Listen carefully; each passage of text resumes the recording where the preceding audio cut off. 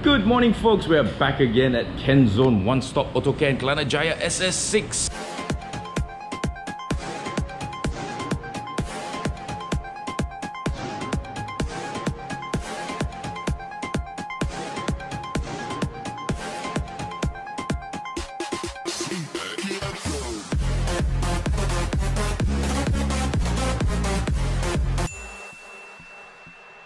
Yes, the Alfetta is here. This has now become Ken's show car. Everybody comes to the shop and ogles the car.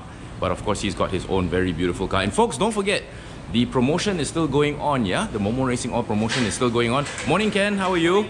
So, how's the promotion been going? Yeah. Good. A lot of my viewers have been coming, right? Yep. To take advantage of this promotion. I mean, it's a really good promotion. I mean, look at that. Mobile 1 for 180, all-inclusive. Castrol Edge, also 180, all-inclusive. You want something slightly cheaper, you've got Mobile Super 2000 for 150. So, lots of promotions going on. So, but I think the free gift all finished already, right, again? Still got, ah? Wow, did you hear that, folks? There's still free gifts to be had. So, why am I here today? Yes, it's me. Hi folks, how's it going? Long time no see. Yes, we've still got tyre and rim promotions going on as well. So why am I here today? Well, for one reason, the laser. Yeah, now folks, I've always said this to you. The two most important components of your car, any car, doesn't matter whether it's an old car or a new car, newish car, the two most important components, your brakes and your tires, okay? Because that's the only thing that's stopping you from ending up as a statistic, all right? So never skimp on your brakes, never skimp on your tires. You can see my tires are brand new, but I was having a bit of a braking problem. I think it's the brake master pump for the laser. It just didn't feel right when I was modulating the brakes. Did not feel right. Come in and check it out while they're doing it. Change the brake pads if they're worn out. So yeah, I mean, power is nothing without control. Pirelli says that all the time. Actually, I've been saying that a long time already. Power is nothing without control. Don't play the fool. Literally, don't play the fool with your brakes and your tires. Always make sure they're in optimum condition, yeah? There's no point going fast if you can't stop. Right, so why else am I here? Ooh, Watanabes. Nice. Kenna, later this rim you put on my car, okay? I like. So why am I here today? And I'll tell you exactly why. I'll show you exactly why. Yes, I have not bought a Range Rover Evoque. No. As you know, the Project Honda Accord SM4 is ongoing. And yes, the car is drivable. Ken just washed it for me, but more than that, he has... Ken, can you open the bonnet? Oh, look at that. Yes, so the last thing we're going to do, of course, is the paint job. But before that, I have not driven this car and it's drivable. As you can see, the rear bumper is in already. The new rear bumper is there. And I think, Ken, you detailed my engine for me. Is all right? Yeah. Whoa, let's have a look. Let's have a look. Yes. Tires, new tires will be going on soon.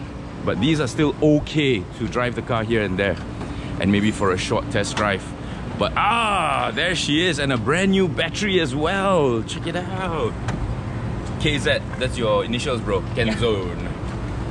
Nice. So yes, new bumper has been put in. Ken, you full check the car already, right? Yeah, the lights are working. So yeah, so today is the moment of truth. We are actually gonna test drive this car. I still can't get over how beautiful the rear seats are. This executive model, as you can see, there's a badge there that says executive. This executive model, I think, was supposed to be chauffeur driven. That's why the back seats are like two different seats. Lovely. But that being said, even the front seats are gorgeous and still in very, very nice condition. Can't wait to drive this thing. So stay tuned. I'm gonna drive this car for the first time today and check it out. Look at that. Double wishbone suspension all around.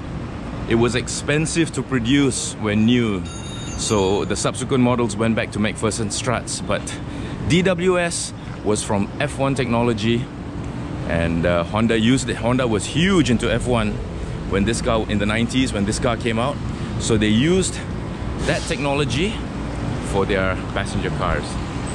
And sadly, because it was so expensive to produce, and not a money-making proposition, they discontinued it. But this car has them, and we're gonna find out what it's like. So stay tuned. I'll be right back. Saved about 500 bucks. You save about 1,000 plus. To work out cheaper for me. 3,000, 4,000. 215, even more. It's worth for 200 plus. 400 bucks of savings. Folks, hey, okay, I'm in the Accord. Here's the key. Trepidation. Look up what trepidation means. Trepidation. Here we go. Yep. Oh, wait, turn off the aircon first. As a general rule of thumb, I try not to start the car with the air conditioning running.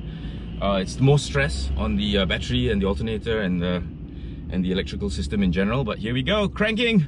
3, 2, 1. Yes!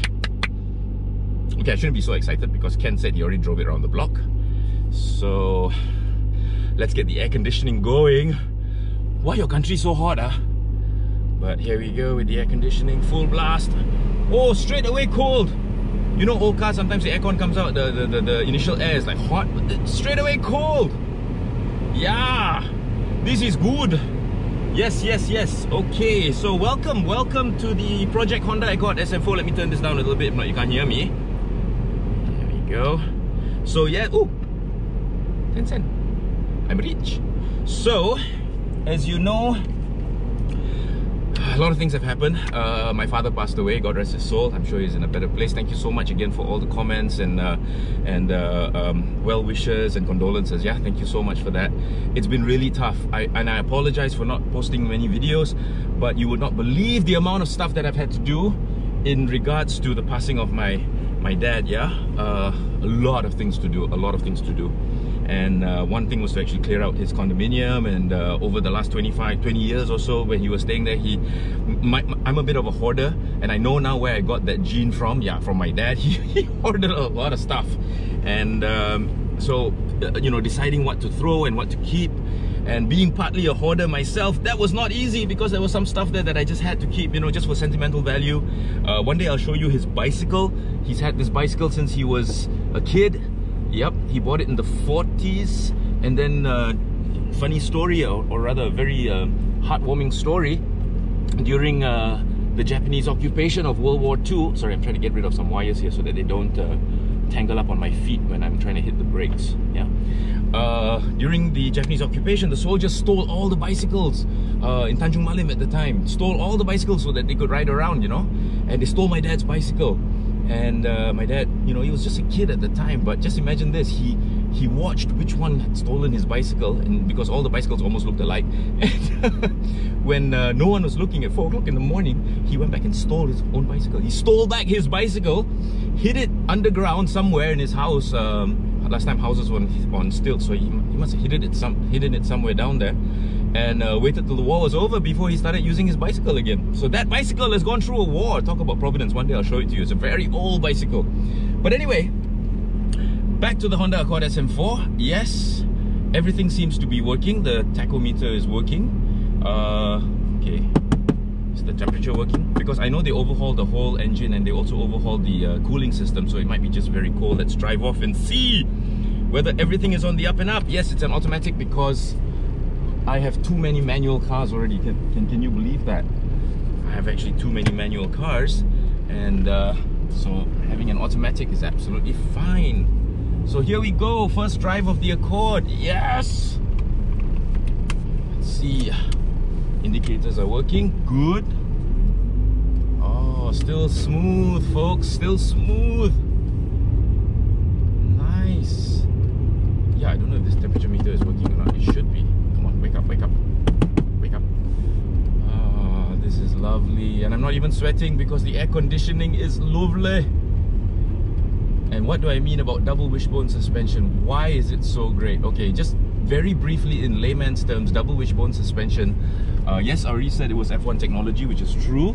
Double wishbone suspension is probably the best compromise you can get between ride and handling, as in the handling part, and comfort. Very, very comfortable car when you have double wishbone suspension, but it's horrendously difficult and expensive to reproduce, or rather to produce during factory stage.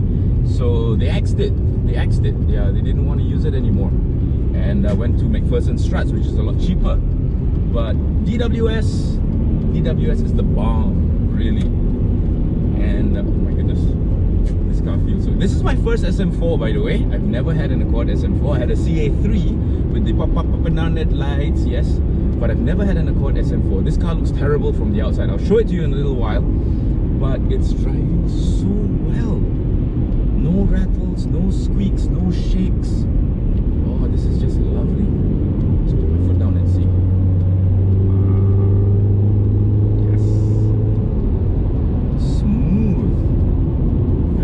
Very smooth. I'm actually I'm a bit speechless right now, because for a car that's got 554,452 kilometers on it, it's still driving really well. Wake up! Temperature meter is not working. Oh, but everything else feels lovely. So where am I heading? Okay, I'm heading to Procast right now. Procast Tinted and Accessories. This is my go-to place for tinting. I'm not going to do the tinting just yet. I'm going to get the central locking done and check out why maybe that power window is jammed right now. Yeah, it's not working. Okay, there's that one. Or is that off?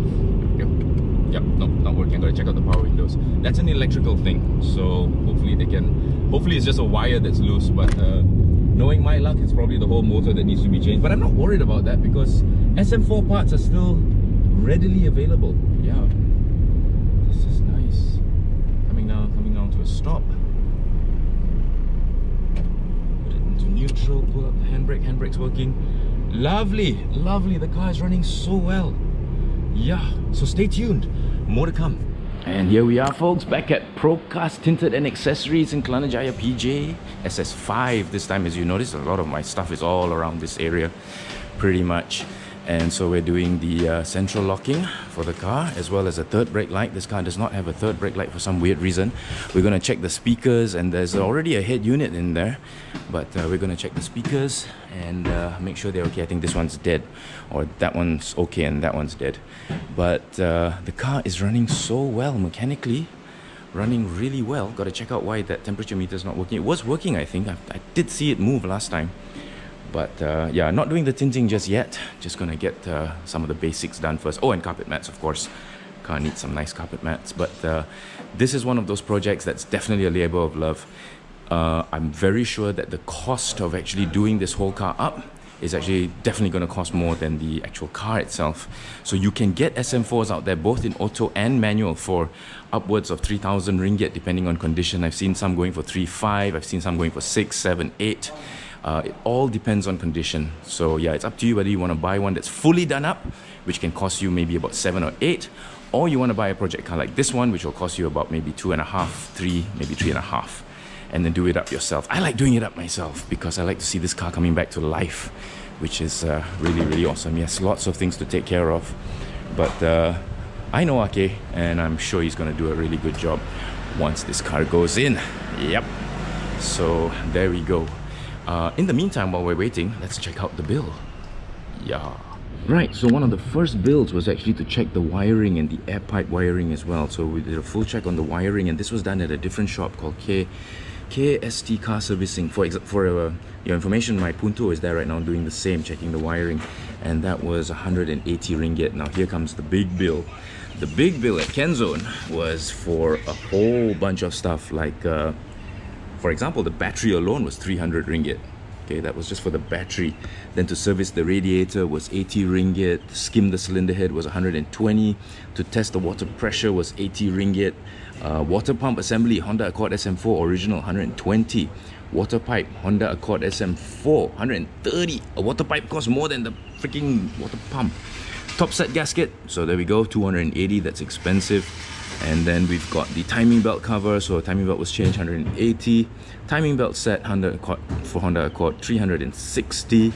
Then we've got the alternator assembly for Honda Accord SM4, Recon one, 190. Spark plugs, 14 ringgit each. Stopper rubber, 18 ringgit, small things like that. Power steering pump, yeah, that was needed.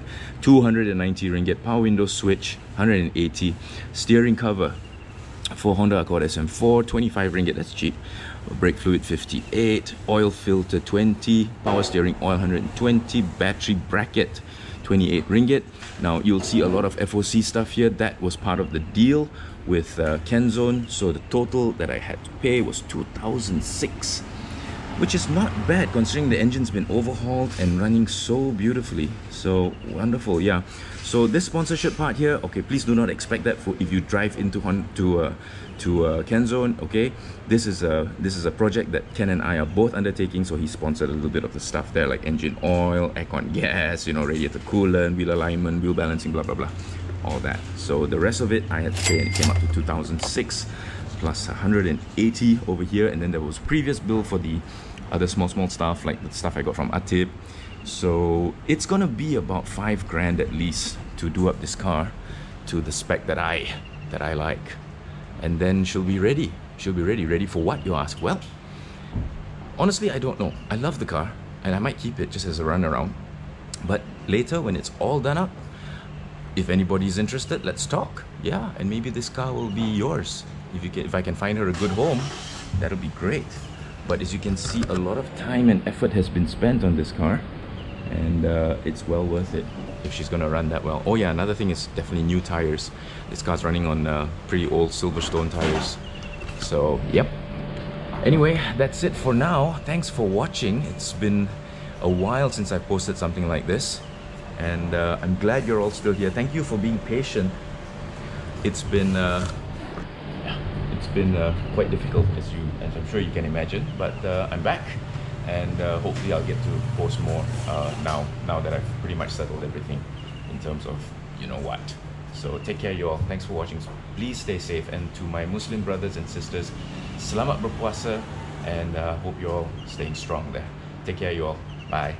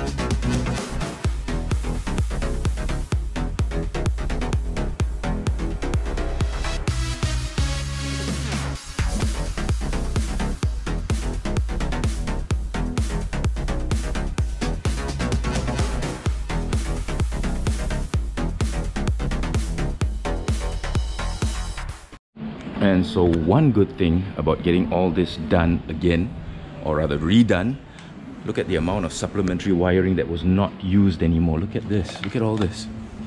This was all unused, and now it's out. This was the stuff that I was trying to push up just now when I first got into the car, that I didn't want to get, you know, caught on my feet. Gone. Very nice.